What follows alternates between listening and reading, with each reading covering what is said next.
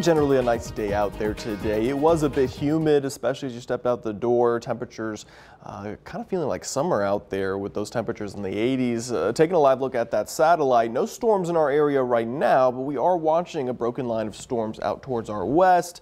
That area will start to move into our region. Again, not everyone will see a storm today, but a couple of them could be strong and potentially severe with some damaging wind gusts. Again, not everyone is going to see that storm this evening, but that potential is there as we head towards your 5 and 6 o'clock hour.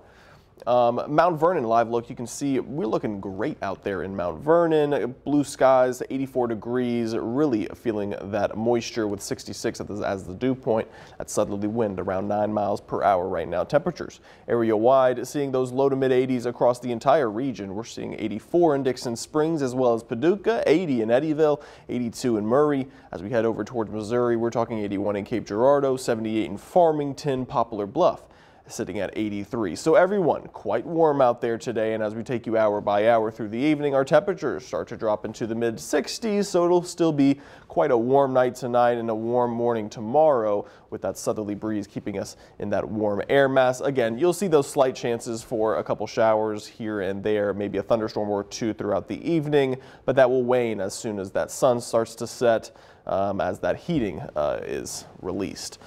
Tonight, isolated showers potentially. Again, Sunday, we're expecting more of those storms, but again, it'll be later on into the day. Expecting more widespread activity than we saw today, though. And then next week, the severe weather threat looks to be increasing, especially as we head towards Tuesday and Wednesday. We'll have a better look at that here in a second. But taking a look at futurecast showing you those storms that are on our doorstep, those will continue to push through around 7 and 8 o'clock. And then you can see they kind of dissolve a little bit, kind of get weaker as that sun sets. They lose the heating of the day and they become a little bit weaker. But for our western sections here, seeing that potential for some of the severe weather. Again, a few isolated damaging wind gusts. Will stay cloudy tomorrow morning. You'll see those clouds a lot more often tomorrow. And then that area of showers and thunderstorms potentially moving in from the southwest towards the northeast as we head towards the evening time.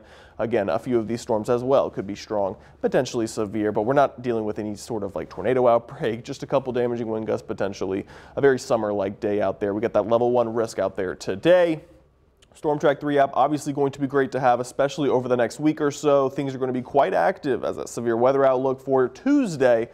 It's got everyone in that possible risk for that severe weather, so we really want you to be weather aware as we head towards next week. Now, an active 10-day forecast for you. You can see those scattered chances for showers and thunderstorms throughout the next 4 or 5 days here, with the best chances being Tuesday and Wednesday with those strong storms potentially for the evening commutes. So we'll be watching that closely, and as we extend that forecast out, seeing temperatures potentially cool back down into the 70s as we head towards later next week into next weekend. But really want to be aware with the storms potentially on Tuesday and Wednesday could be severe.